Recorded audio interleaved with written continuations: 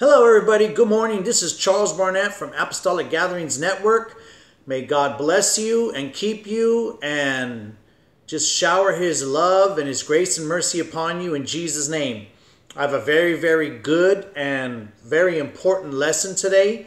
The title is Salvation and Responding Biblically. Salvation and Responding Biblically. This is a very awesome topic because it used to be a controversial topic, but now the Lord has been revealing and opening up understanding to many people worldwide. And so this lesson is starting to come out, and it's a blessing to everybody because even though it's challenging, it is biblical, and it's God doing it to bring people to the complete flourishing of what salvation is and how to attain salvation, and not how to fall short of receiving salvation. Excuse me. So I'm going to show you some scriptures and explain some things to you that's going to be extremely helpful. It was helpful to me, and I know it's going to be helpful to you. And it's called Salvation and Responding Biblically, because that's what matters, is to respond biblically, to have biblical salvation and to have a biblical experience of salvation, so that you have the hope and the eternal life biblical experience in Jesus' name. Now, Mark chapter 1, verses 14 and 15 says, "Now after John was put in prison, Jesus came to Galilee preaching the gospel of the kingdom of God and saying, 'The time is fulfilled and the kingdom of God is at hand. Repent and believe the gospel.'" Now Jesus is God incarnate, right? The Word made flesh. He's God walking around in human form. And he says, the first thing he says is we have to repent, then we have to believe the gospel. It's extremely important. And I'm going to show you a few scriptures so that it'll make sense to everybody, because there are some people who will grab this scripture because it sounds good, but they won't take what was established before by Jesus and then what is brought along. And what we need to do is we need to tie it all together, because that's exactly how it works. So he says the time is fulfilled. This is what has to be done. We need to repent and believe the gospel. Repentance means to turn away from our sinful ways. And then believing means it's an action of faith. So repentance is a verb, an action word, that we must turn away from our sinful ways to obey the gospel, to believe. Another verb, action word, is to believe what the gospel is what the gospel is and what it leads us to. So here's what we're going to cover today is the Bible never teaches that we are to accept Jesus as our personal Savior. But it does teach that we are supposed to accept the fact that we are spiritually lost sinners in need of a Savior. Now, this is what's been hotly debated for the last 100 years or so or more. And it kind of contradicts scriptures. But I'm going to show you the scriptures and explain them to you. Now, before we do that, let's look at what this word accept means. It's very popular. Accept the Lord as your personal Savior, and now you're saved, right? But does the Bible teach that? Well, no, it doesn't. It teaches that is like an entry level of verb, because accept is a verb. It's an action word. But it's not something that's totally all-inclusive within itself. Now, the word accept, as they use this term, and I remember Francis Chan, he's a very popular pastor. A few years ago, he started to teach this. He says this is something that's traditional. It actually is cliche, accept the Lord. You know, he always says, accept the Lord as your personal Savior. But is it biblical? You know how he talks. He says that. And he comes and he teaches them that it's not. That it's not biblical, and that what Jesus taught and what the apostles taught and what's taught and confirmed in the epistles is that we are supposed to repent and be baptized in Jesus' name and then receive the Holy Ghost. And that's what is supposed to be done. And that is the completeness, the complete action to respond biblically for salvation. But I'm going to break it down because we all deserve to know why. Why is it, right?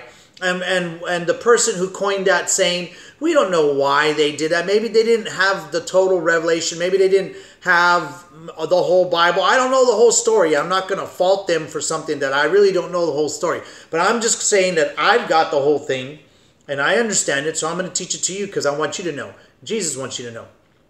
So accept is not a biblical phrase. So what we have to do is go back to what the Webster's Dictionary or Merriam-Webster's, whatever it is you want to use, it's all the same. Accept is a verb. It's an action word, which means, I'll read it to you. Accept, verb, to receive something or someone. It's the initial action of thought and of reaching out, you receiving something or you're receiving someone. It means to recognize. Now you're beginning to recognize and accept and ponder. You're starting, it's an action within yourself and within your body to move towards what's being presented. That's what it means. So let's change the term here so that it makes more sense. Instead of saying we need to accept the Lord as our personal Savior, let's look at it in a different view. Let's receive the Lord as our personal Savior. Now it makes a whole different way, whole different meaning. Because in Acts chapter 2, it does say, and they received the Holy Ghost and spoke with other tongues as the Spirit gave them the utterance, the ability. So let's look at that, receive. Okay, because those people, they already had accepted the Lord. They had spent 3.5 years with the Lord. And still they had to receive something. So to accept the Lord as your personal Savior and now you're saved as all-inclusive is not biblical at all. As a matter of fact, it's really misleading. But it does have some truth in it because you and I do have to start to make a conscious action toward receiving the Lord. So you have to receive the Lord. And that's what it is. It's an action. So let's look what the Bible says. How do you receive the Lord as your personal Savior? How do you receive salvation? How are you supposed to respond to it biblically and not just a cliche or traditionally, like Francis Chan said? You know, what we're doing, what we've been doing for so long, it's cliche. It's not even biblical. So he doesn't teach that no more. He teaches his people the way to receive the Lord is to do exactly what the Bible says. And I'm going to show that to you so that you can experience the fullness of salvation and not just a thought of something that is making you to feel like you've got something that you may not really have. And we want you to have it. Right? Because Jesus did not say, accept me as your personal Savior and now you're saved. Things Jesus never said. Jesus said, repent and believe the gospel. And then you're on your way to being saved, because he didn't stop there. He says some more. So I want to show you. I want to show you the whole thing so you can have the whole thing, because you and I got to have the whole thing. All right? And I'm so excited and privileged to share this with you because I want you to have it. Jesus wants you to have it. He didn't bleed his blood and die and raise from the dead for nothing. Praise God. So, Jesus preached that we must repent, which means to stop. It's another action. And turn away from our sin. Another action. He also said to believe the gospel. Remember, we've got to receive it and believe it. We've got to ingest it. And what is that? What does that mean? It means to have faith in his finished work at Calvary and his resurrection from the dead. In other words, I'm a sinner. That's what I got to accept. I got to accept and receive the fact that I'm a sinner. You're a sinner. We're lost. We are born in sin. Our Adamic nature is headed to hell, and that's where we're headed. No matter how good we are, we have the sinful nature, so we must be born again. We must be born of the water and the Spirit to be born out of that Adamic nature of sin and move into eternal life. and receive and put on Christ. All right?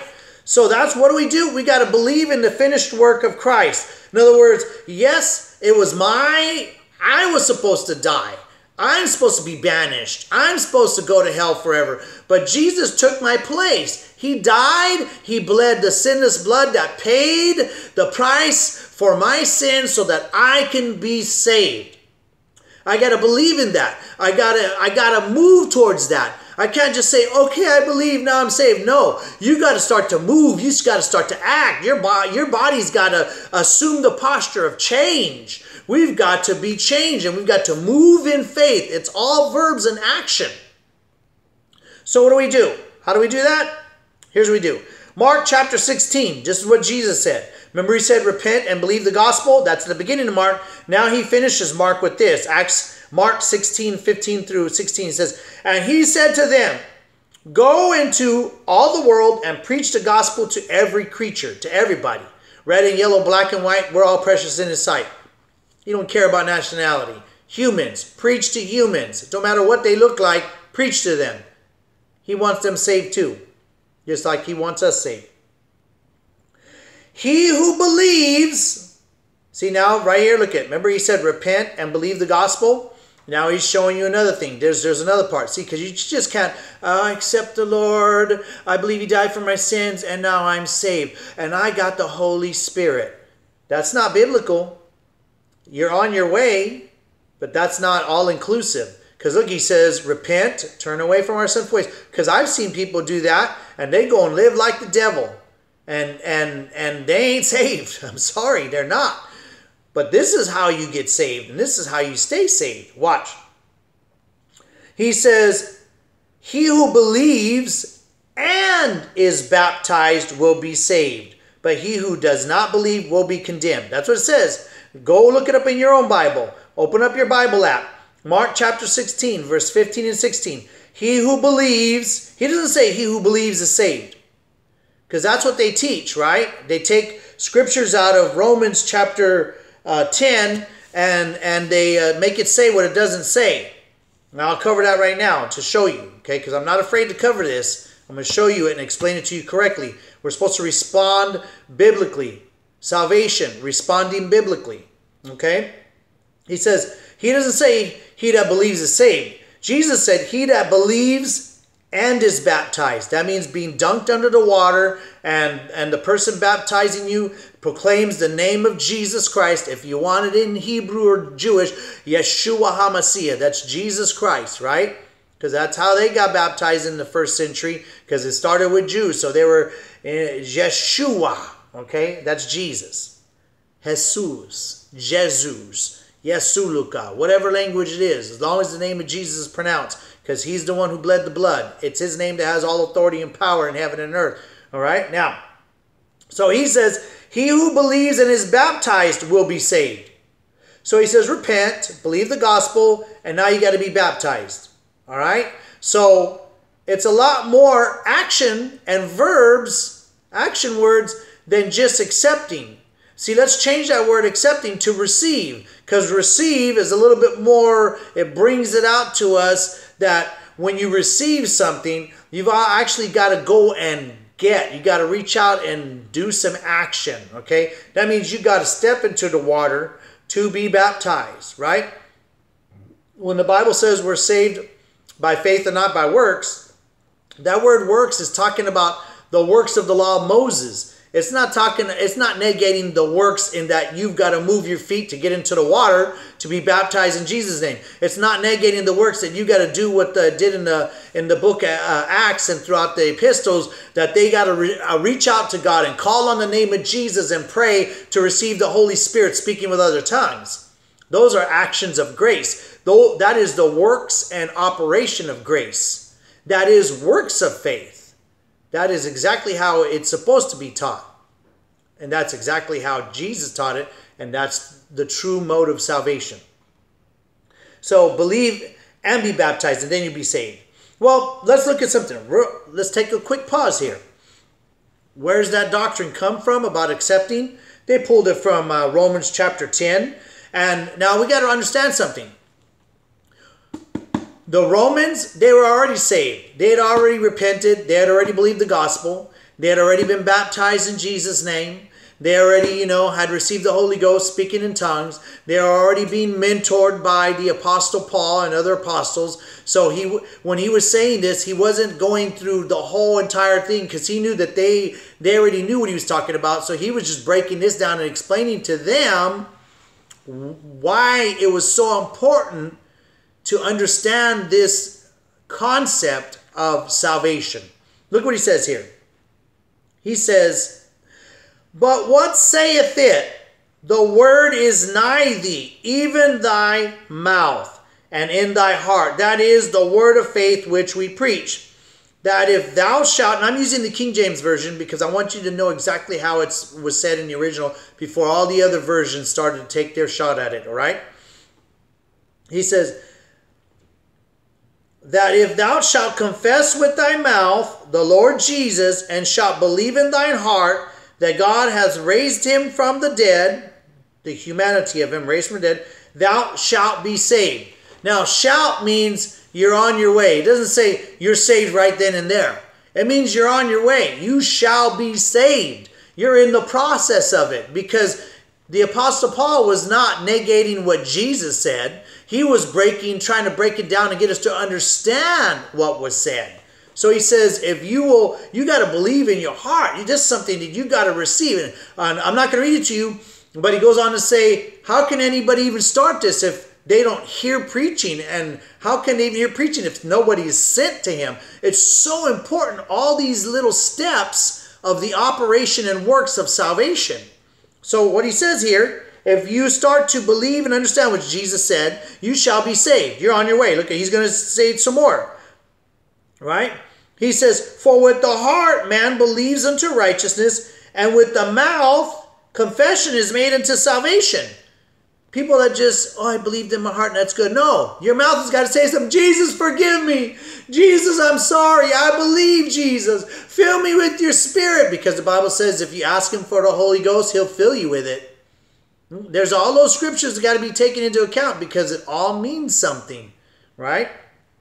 He says, "For the scripture saith, whosoever believeth on him shall not be ashamed." And here's the scripture that they hang it all on. "For there is no difference between the Jew and the Greek, for the same Lord over all is rich unto them, all them that call upon him. For whosoever shall call upon the name of the Lord shall be saved." And that's what they say. Whosoever shall call upon the name of the Lord, Jesus, okay, you're saved. No. He doesn't say that. He says shall be. In other words, you're on your way. Now, I know that's what happened to me. Jesus, hallelujah, Jesus. And then I received the Holy Ghost. I started speaking in tongues. Of course, it was like in the infant stage, I was saying D, D, D, D, D, D, D, D, D. Sounded like I was saying 100 Ds. Now I speak in tongues. It sounds like a foreign language, right? A heavenly language. But that's what happened. And then after that, I didn't stop there. I wanted to get baptized in Jesus' name. And then they baptized me. Just like Jesus said, repent, believe the gospel, be baptized, right? Receive the Holy Ghost.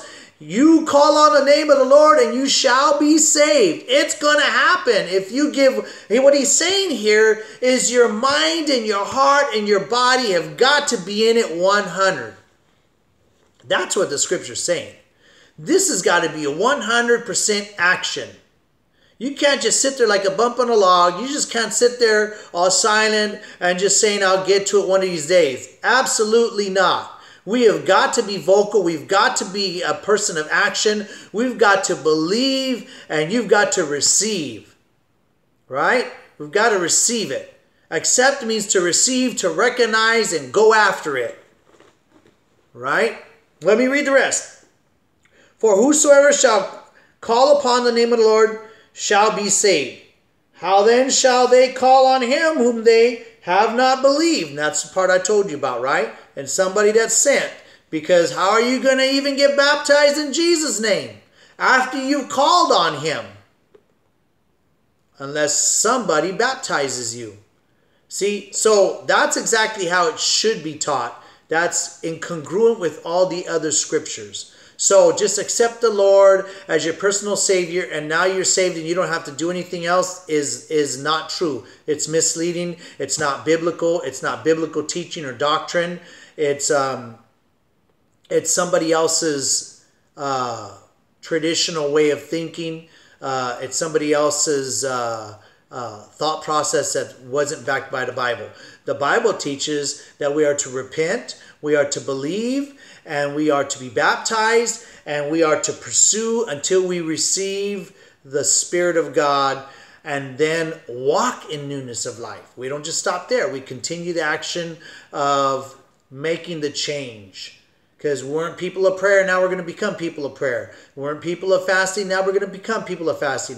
We weren't people of the Word, and now we're going to become people of the Word. We were people that were moving in the works of the flesh, and now we're going to put on Christ so we can begin to exhibit the fruit of the Spirit in our life. So it's action, action, action, action of grace.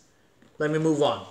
I just wanted to cover that for you so you can understand, because many of us, we started off like that, but we never received the Holy Ghost, or we never got baptized in Jesus' name. And that's what you and I have got to do. We got to finish the process. We got to finish obeying Jesus.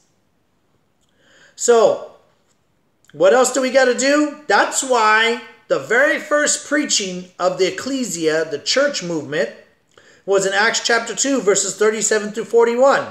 And the Apostle Peter said, he preached to them, you crucified the Almighty. He was in human form.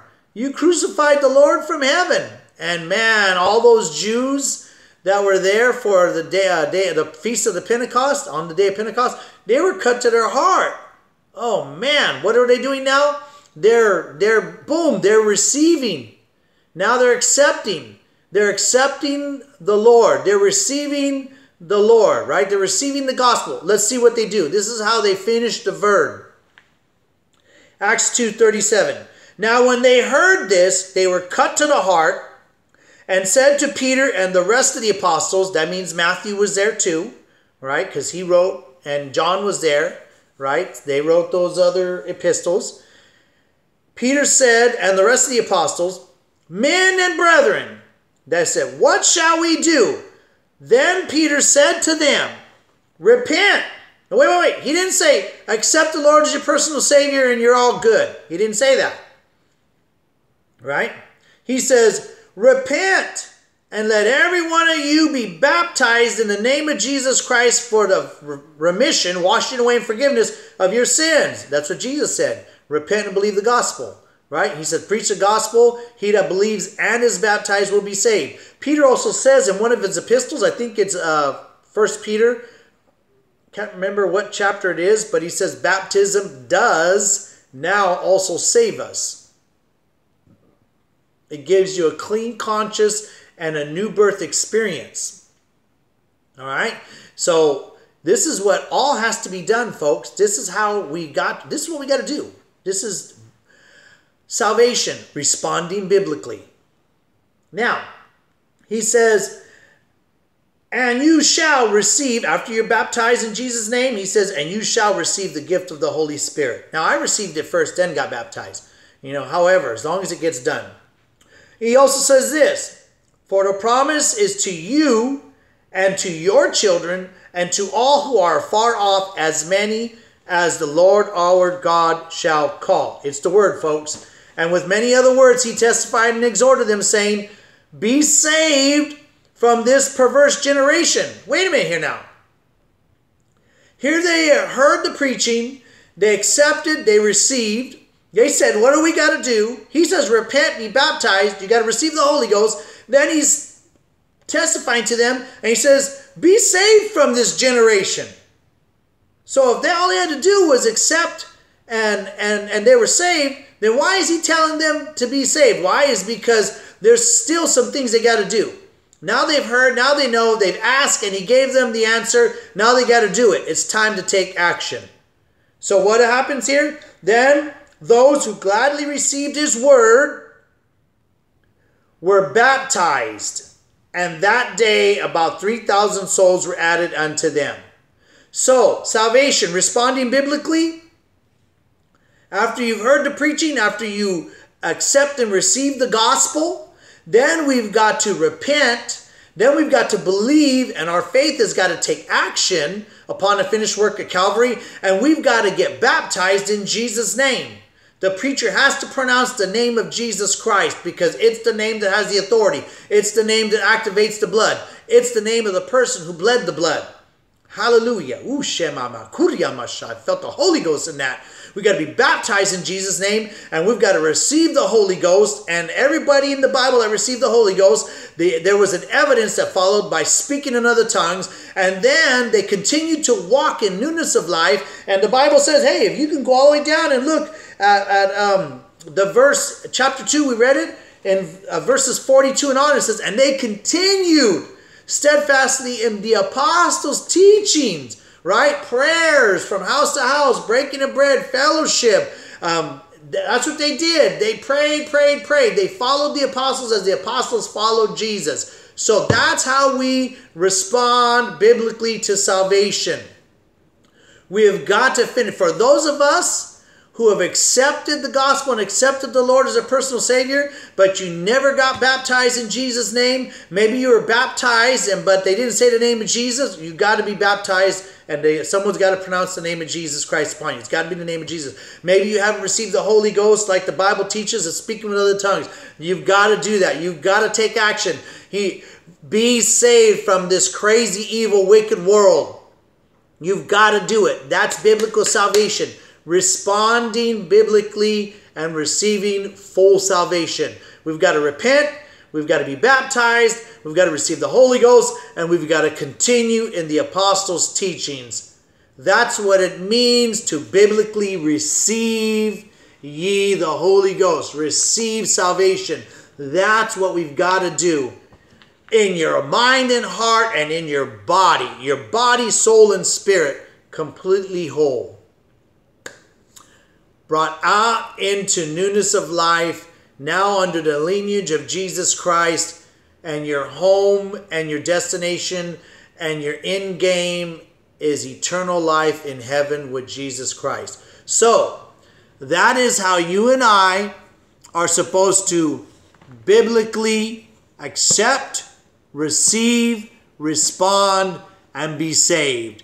Repent, believe, be baptized, receive the Holy Ghost, and then obey the Bible, change the lifestyle, and walk in faith according to the Scriptures. Walk in prayer.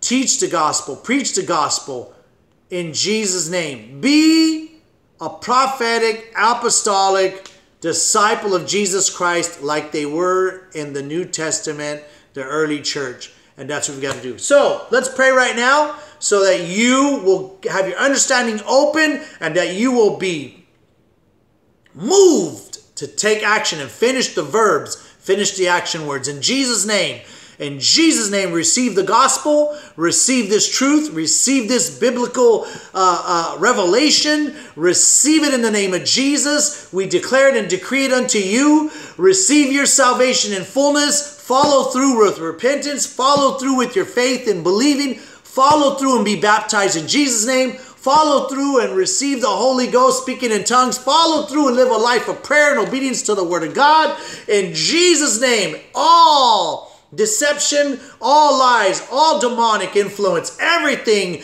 be broken and loosed from you so that you can be moved in the Holy Ghost to finish this work of faith in your life. In Jesus' name, be loosed, be set free, be enlightened, receive revelation, receive the gospel, and be saved. Be motivated to move out and finish this thing and be baptized in Jesus' name and receive the Holy Ghost. In Jesus' name I pray. Hallelujah. Thank you, Jesus. Sebo Sheba Kama Shebata. In Jesus' name I pray. Don't forget to subscribe and share. Don't forget to make this your top priority because salvation is priority number one in Jesus' name. God bless you. This is Charles Barnett from Apostolic Gatherings Network, and you be blessed and you be saved and you complete it in Jesus' name. Obey Jesus and get baptized. obey Jesus, and receive his Spirit in Jesus' name. God bless you. You be blessed. And go get saved in Jesus' name. Hallelujah. Thanks be unto Jesus.